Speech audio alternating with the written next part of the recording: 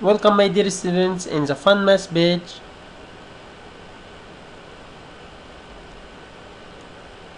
Now we are going to start the first lesson in algebraic branch. Our title is multiplying algebraic terms. So we can begin with simple example, multiplying term 5a by the term 3b.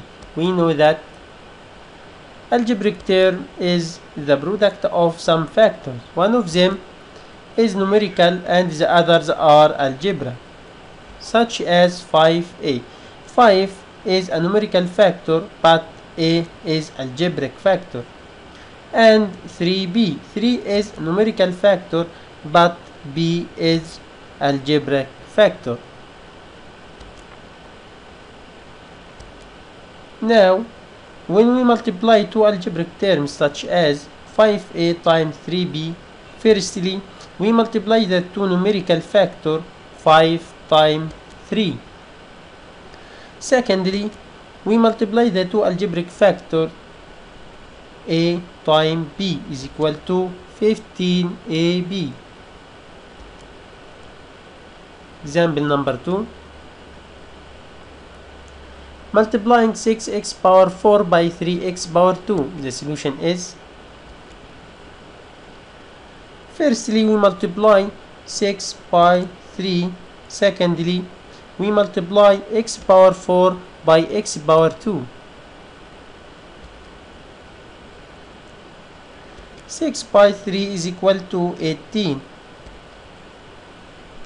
When multiplying x power 4 times x power 2, we add the powers because the bases are like by using the law. X power m times x power n is equal to x power m plus n. Then x power 4 times x power 2 is equal to x power 4 plus 2 is equal to 18 x power 6.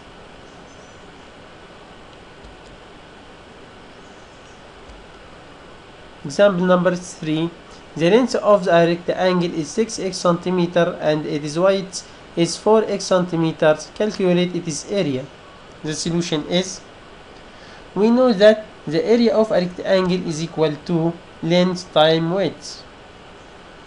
Because the length is 6x centimeters and the width is 4x centimeters, then the area is equal to 6x times 4x is equal to 24x power 2 centimeter square. Now we are reached to the end of our lesson. Thank you for your lesson. See you the next one and goodbye.